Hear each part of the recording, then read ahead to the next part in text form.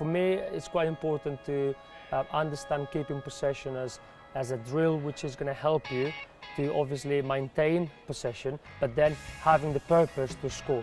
So I don't believe in keeping possession just for the sake of keeping possession, and I don't like when we call drills of keep ball, because that wouldn't be football. That wouldn't have a correlation, that wouldn't have a proper relationship with 11v11. We keep possession because we want to have a purpose, which is a score.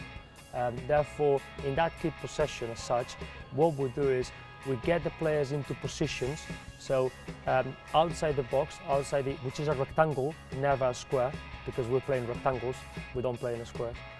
So out of the rectangle, we have on one end, we have a centre back who is going to initiate the game, because we like playing up from the back.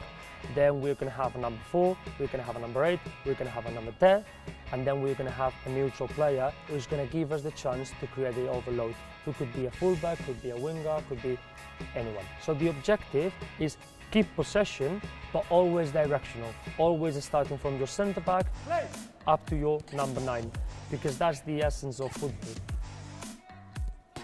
Good, find it! Go, 1-0!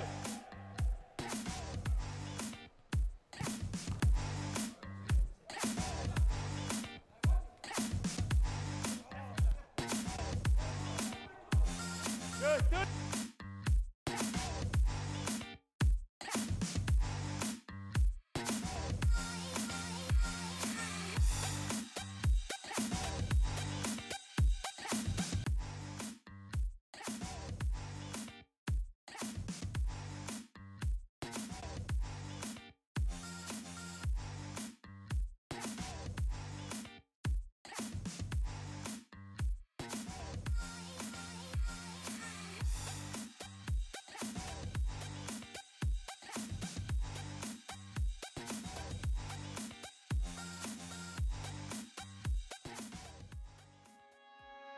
Then as a progression, we added a defender on each end, and then when we get into the number 9, now he's got something else to do.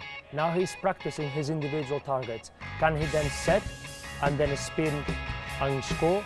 Can he just set for someone else to score? Can he then hold the ball if the defender wasn't too tight and then go 1v1?